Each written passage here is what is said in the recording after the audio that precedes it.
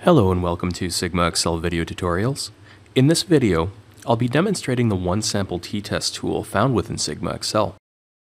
The one-sample t-test is one of the most widely used statistical tests, allowing you to compare a sample mean to a reference standard. To begin, I'll be using a sample data set called customer data, which contains overall satisfaction survey data scores using a Likert scale of 1 to 5, with 1 being very dissatisfied and 5 being very satisfied. Survey results were averaged to obtain non-integer results. Click SigmaXL, Statistical Tools, One Sample T-Test and Confidence Intervals.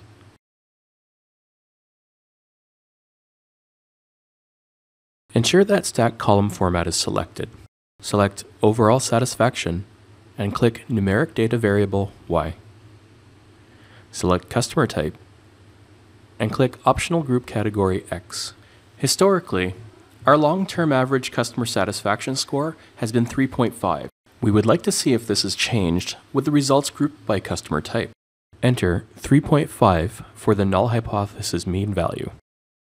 Set the alternative hypothesis to not equal to and confidence level to 95%.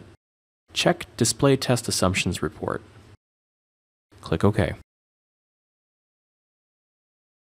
Note the p-values. With the p-value less than 0.05, customer type 2 shows a significant change in satisfaction mean. This means an increase of the mean satisfaction score, whereas customer types 1 and 3 show no change, with p-values greater than or equal to 0.05. Our mean satisfaction scores for customer types 1 and 3 are not demonstrating a significant difference from the null hypothesis of 3.5.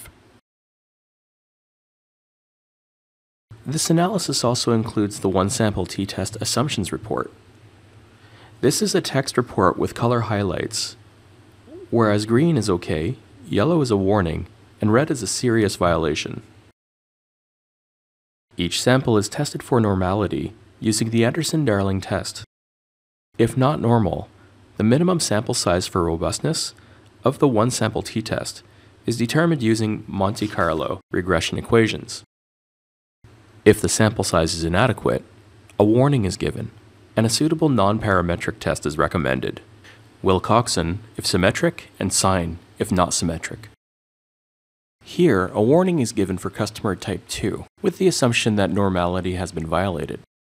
However, with a sample size of 42, which far exceeds the minimum sample size for a robust t-test of 22, our t-test is robust to non-normality. Each sample is tested for potential, likely, and extreme outliers. If outliers are present, a warning is given. We can see here that customer type 2 has been flagged for a potential outlier, and it should be investigated. We recommend investigating with tools such as box plots, normal probability plots, histograms, run charts, control charts, and you may want to consider using a non-parametric test. For further information regarding outliers, see the appendix section titled Hypothesis Test Assumptions Report in the SigmaXL workbook. Each sample is also tested for randomness using the exact non-parametric runs test. If the sample data is not random, a warning is given with a recommendation to review the data with a run chart. In addition to the menu-driven one-sample t-test, SigmaXL also provides a statistical template for a one-sample t-test that uses summary statistics, which I will also be demonstrating in this video. The one-sample t-test template can be found by clicking Templates and Calculators, Basic Statistical Templates, One Sample T-Test, and Confidence Interval for mean. We will be using the summary statistics for customer type 2 for overall satisfaction. Our sample size for customer type 2 was 42. Enter 42 for N. 4.205 was our sample mean, with a standard deviation of 0.6212. The null hypothesis was 3.5, and our alternative hypothesis was not equal to. Our results closely match the results given for customer type 2 in the menu-driven one-sample t-test, with slight variation due to rounding. Here, we can clearly see a rejection of the null hypothesis of 3.5, and we can conclude that the alternative hypothesis is true at 95% confidence level.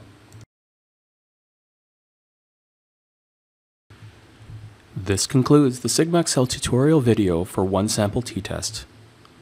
For more videos, visit us at sigmaxl.com or join us on YouTube. Thank you for watching.